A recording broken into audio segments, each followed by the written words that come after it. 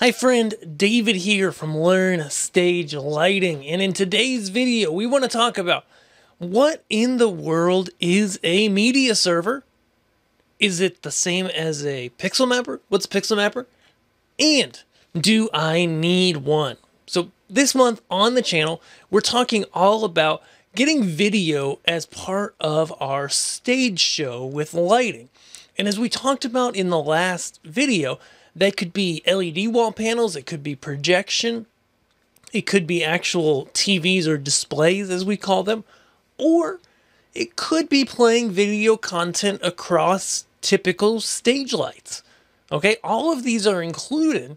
And so now we want to dive in a little bit deeper and talk about some of the tools that get this done and talk about, okay, how do we use these tools to enhance our show, and how does it work from a programming and playback perspective?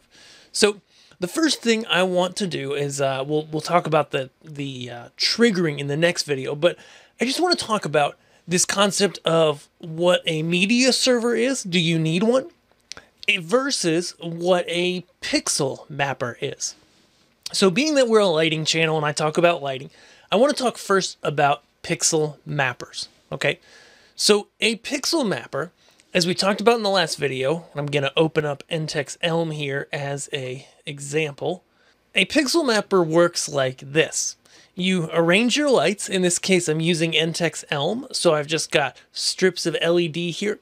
You arrange them in the 2D that they are, the 2D method that they are. So, you know, however they're set up in the world in 2D or 3D, you set it up that way in the pixel mapper. And then there's even 3D as well in a lot of these, as I mentioned.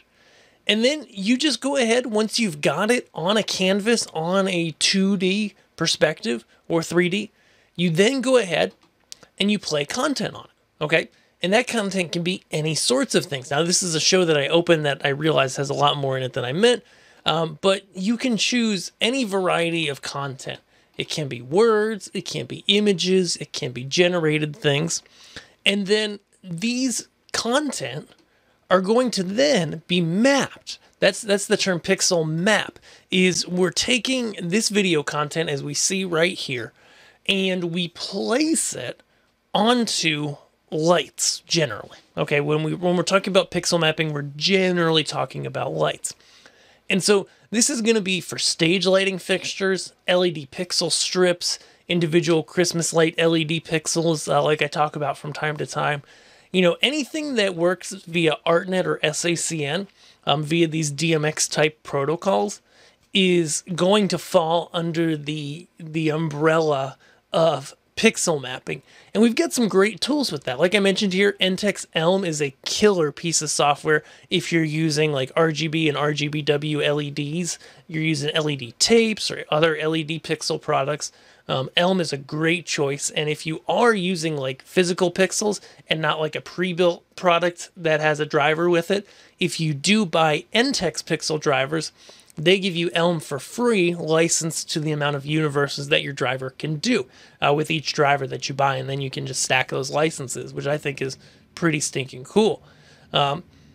Also, we've got Onyx. So I talk about Onyx a lot here on the channel. It's one of my favorites, and it allows you to go ahead and similarly use your 2D plan, which you're already generating in Onyx. If you're doing shows, you typically generate this.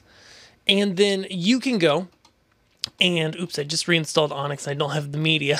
And you can put media on that. So I only have this one piece of media. You can put a generated media on there. There are a lot of options as to the things you can create.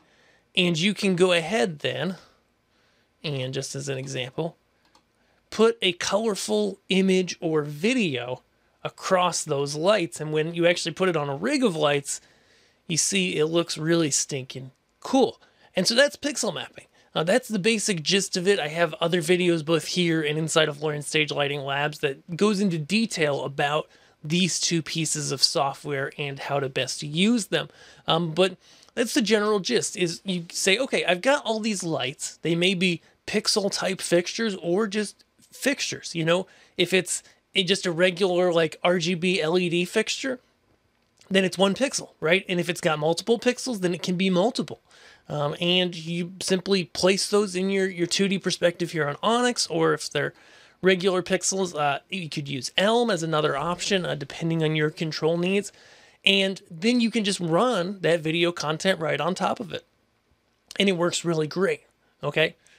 Now, what's a media server? So media servers, I think, came to our world first before pixel mappers, okay? And both of these, on Onyx and Elm, play the part of both. And in fact, most media servers also play the part of pixel mapper, at least a little bit. So a media server, to define it, is a playback device for video signals. That's how I like to describe it, okay? So what you might find is software or hardware-based approaches. First, they were boxes you bought that were very big and expensive. And the box allows you to arrange your different screens or outputs, set their sizes, and then output through multiple video outputs on the back of it to different devices, to projectors, to TVs, LED walls, whatever, okay? That's a media server. Now, today, a lot of people, especially if you're starting out, you're going to use a computer, okay? So there's software like Mapper, which is made for projection mapping, but it also does the media server thing too. Then we've got Resolume, which is used a lot in like the DJ EDM world, okay, to be able to manage multiple displays. We've got Arkaos, which is an entry-level software as well that a lot of people use. And so any of these allow you to play video files and generated content, things like that, and play them out to multiple video displays. Generally, choosing between a media server and a pixel mapper, you've got to decide which is more important to you. Like a lot of these, I'm not as experienced in media servers as I am lighting consoles that have pixel mappers and programs like Elm that are standalone. But I can tell you that from my experience, you know, software like Resolume, Matrix is another one. They often, Mapper, they often offer the ability to do LED pixels within their software, but it's kind of an aside. It's not like their main function. But their main function is doing multiple video outputs. Whereas a pixel mapper generally does a single video output if it can, and is designed to do pixel mapping. So like in Elm, we can pop up a window. I know I just closed it. That gives you the output. Same with Onyx now. There's a window in here now. I can go grab it quick because I haven't before. But we literally go in here, and it is a window, and it is called Dialos Zone Output. And if I use that window, I can full screen this one, and I just got to find the zone I was on. There it is. And I'm able to set this as the output. And if I play around with all these settings, I can go ahead and get rid of a lot of the sidebars and stuff. And I could actually technically put this on a second monitor on its own display and project it, put it on a video wall, whatever. Is it the highest resolution? No, but it's something. Okay, so when you're choosing, you basically are looking at, okay, media server versus pixel mapper. Am I looking more to do lights and put lights on a canvas and run that content across them, maybe including video, actual like video displays, you know, video outputs? Or am I looking to do multiple video outputs? I want to arrange them in the space as to where they'd be, and maybe I get into pixels a little bit, maybe not, okay?